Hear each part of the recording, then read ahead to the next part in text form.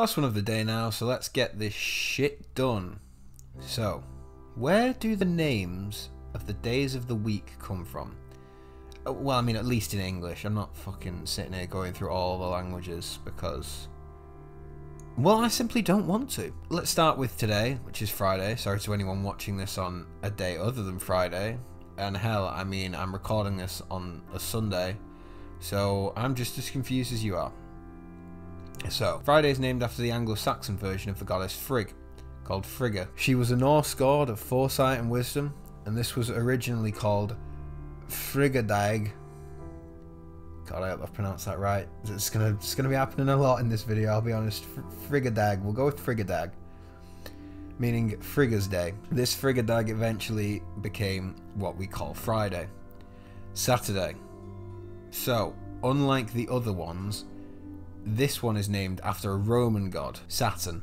You know, the child eater. I mean, he was also the Titan god of the harvest, but the child eating is what he is known for. Originally called Saturn's Dag, and as with Friday, this eventually became Saturday.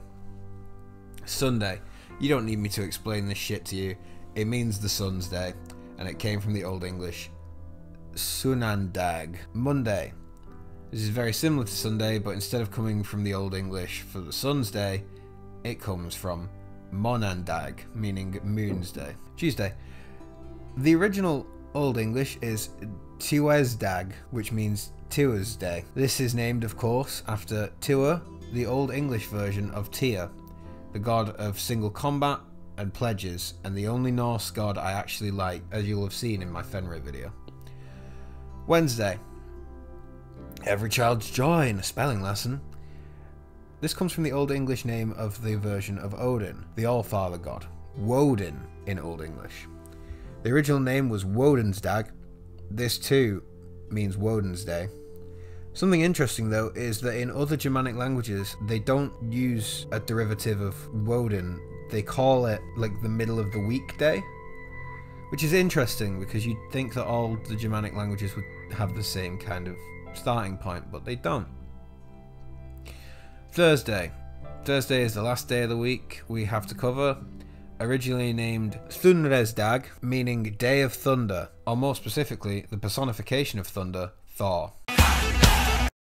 So that is where the names of the days of the week come from. I hope you enjoyed this. It took me a while to make, probably the longest of all three of this trio. Anyway, follow my socials and join the subreddit, like and subscribe, and make sure to leave a comment if you have a suggestion or something you want to say. And I will see you next week, babies.